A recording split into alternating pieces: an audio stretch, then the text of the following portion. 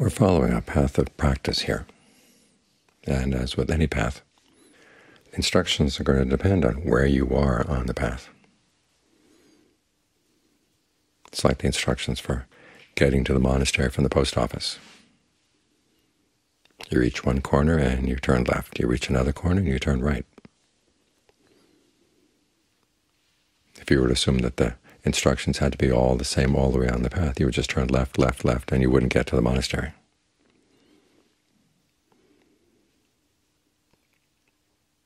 And it's the same with the practice.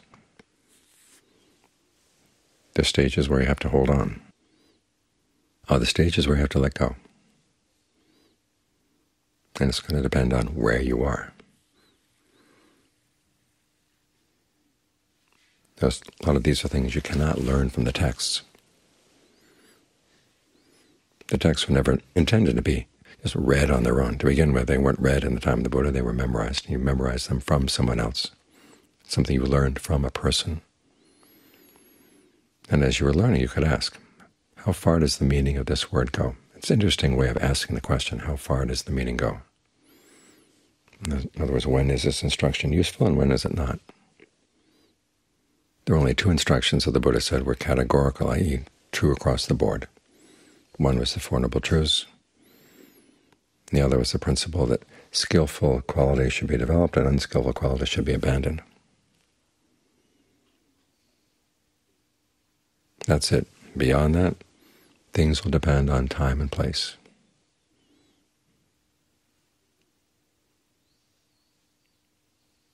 So you have to get a sense of where you are. It helps to talk this over with someone, a person who's been on the practice, who's been on the path for a while, has a sense of where the left turns are and where the right turns are.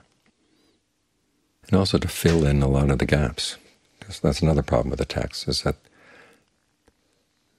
they give some ideas, give some suggestions, but then don't really tell you in detail how to do them. Like when the Buddha talks about breathing in a way that gives rise to ease, rapture, or when he talks about spreading the sense of ease and rapture throughout the body. He doesn't say how you do that.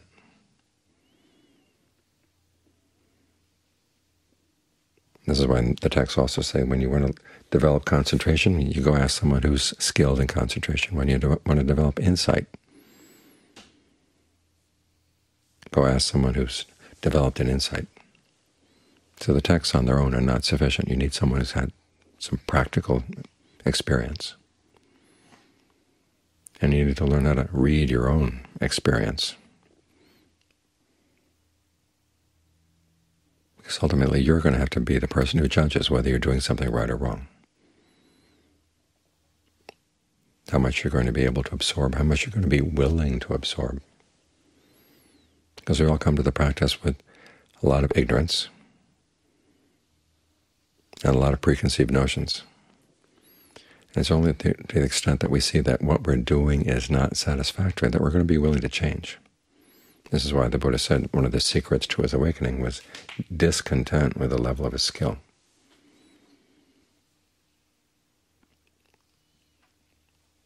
He tried something and look at the results. And he had a very high standard for what was going to count as satisfactory. He had teachers who taught him all the way to the dimension of nothingness, or the dimension of neither perception or non-perception, which are very high levels of concentration. But he was subtle enough and demanding enough to see that this wasn't enough.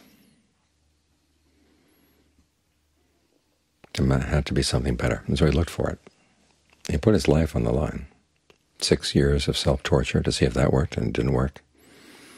Then he was willing to put up with the disrespect of the people who had looked after him because they respected people who submitted themselves to that kind of torture. When he gave up, started eating again, they left. For him, that wasn't important. What was important was that he find something that was really reliable inside. And then when he found it, he became a reliable person who could teach other people to find the way.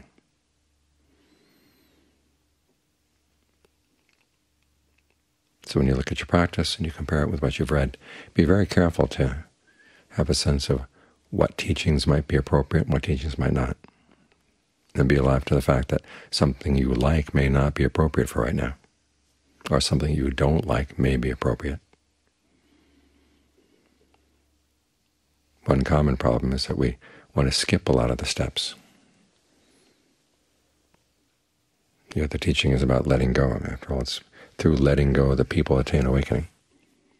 So we start letting go from the beginning. But that's not how it works. The texts themselves have analogies. They say it's like taking a raft across a river. You let go of the raft when you get to the other side, but you've got to hold on in the middle. Otherwise you get swept away. That part of the analogy is there in the text, but all too often people miss it. The Forest Ajahns had similar images. One of Ajahn Fuang's images was based on the fact that when I went to study with him, it was soon after the American moon landing. So he was saying one time that the practice is like taking a rocket to the moon. The capsule has to be attached to the boosters up to a point, and then it has to let go.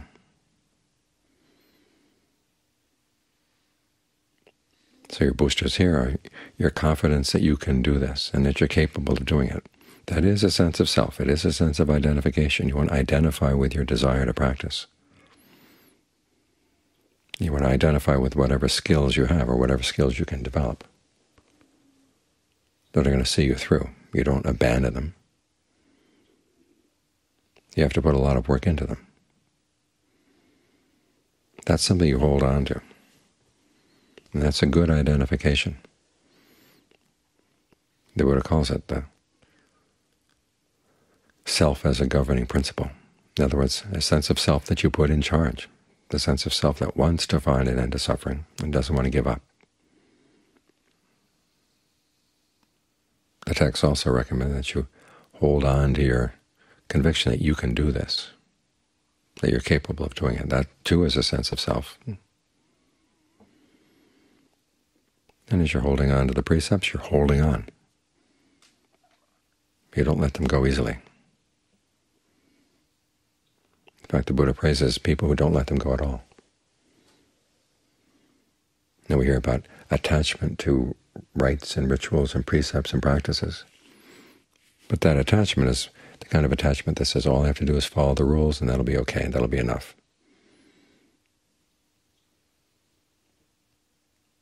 But there's more. You have to let go of that idea and do concentration. Here again, you've got to hold on to your object. Don't let it go. Don't be concerned that by focusing on one object, like the breath, you're not going to make progress. One of the things that's most destructive to concentration practice is the idea, well, I'm going to do a little concentration and then move straight on to insight. Let's get this over fast. You have to be willing to stay here with the breath and not worry about where it's going.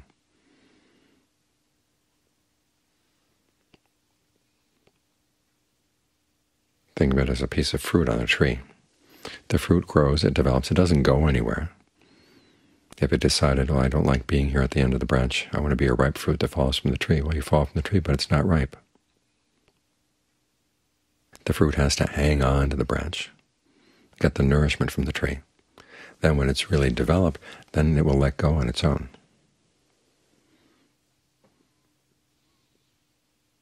And same with concentration. You have to learn how to be nourished by the concentration. Take some time. Try to get as sensitive as you can to how the breathing feels. Allow yourself, as the Buddha says, to indulge in it. Not to the point where you are simply indulging in the pleasure and you forget the fact that you're supposed to be with the breath. You stay with the breath. The pleasure will be there. And you're sensitive to the fact that what you're doing, i.e. focusing on the breath, is what's creating this sense of pleasure. So as long as you want the pleasure, you stay with the breath. Hang on right here. If you let go of the breath to focus on the pleasure, things get very blurry, and after a while either you just go into delusion concentration, or you fall asleep, Where your mind just starts wandering around aimlessly. So stay with the breath, but allow that pleasure to stay. Get sensitive to it.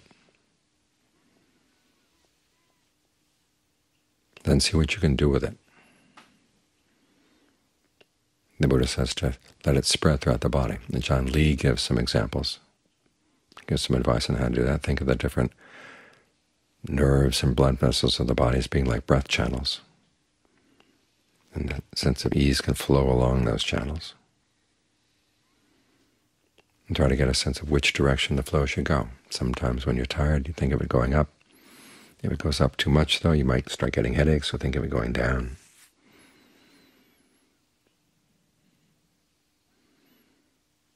You can think of the breath coming in from the outside. You can think of the breath originating inside the body, because after all, the energy of the breathing does originate in the body.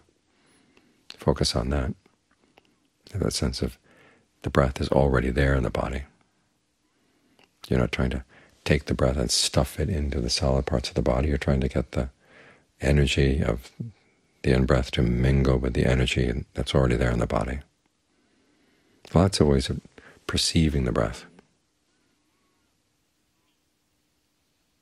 that can help get that sense of ease and well-being to flow so it fills the whole body. Then you want to maintain that sense of awareness filling the body and breath and pleasure filling the body. They're all here together. It's when they're together that they all mature, they develop.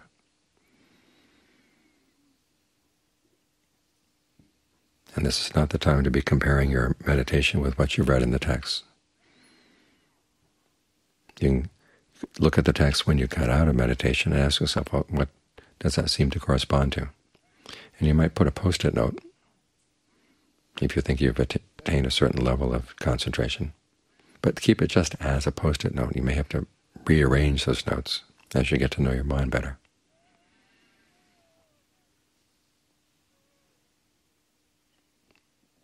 Because different people, as their minds settle down, will settle down in different ways. And the problems that different people will have will be different as well.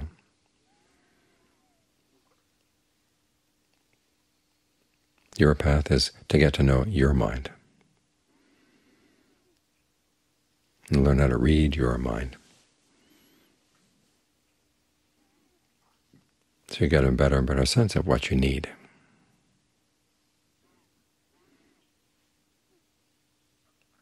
Now we're sitting here together. Now we talk about the practice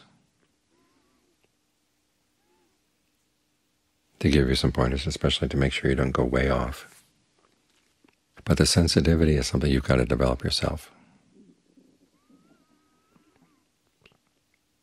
Because after all, that's what the discernment is all about, becoming sensitive to your actions and the results, and seeing which actions lead to a genuine happiness, which actions lead to a false happiness.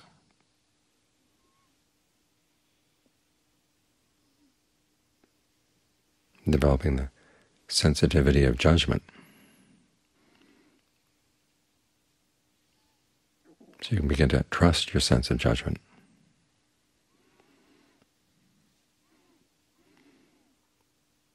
Because there does come a point in the practice where, as the Buddha said, you become independent of others in the practice. When you've seen for yourself that what the Buddha taught was true, there really is a deathless element. It can be touched in the mind.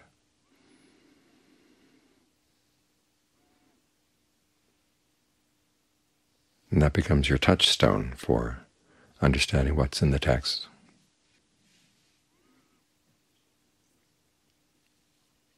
And how to apply it. Up to that point, you're still groping around. But as long as you know you're groping, and whatever labels you apply to what's going on in your mind, you keep them as Post-it notes, then you're relatively safe.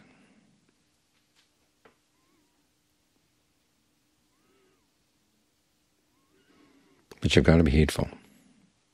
There's always the possibility that you're misreading your mind. So you've got to be willing to check again and again and again.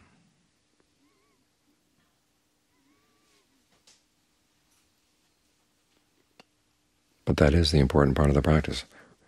we can read the text, and sometimes all we see are our own preconceived notions imposed on the text. It's when you really get to know how to read your mind that you can start seeing through some of your preconceived notions.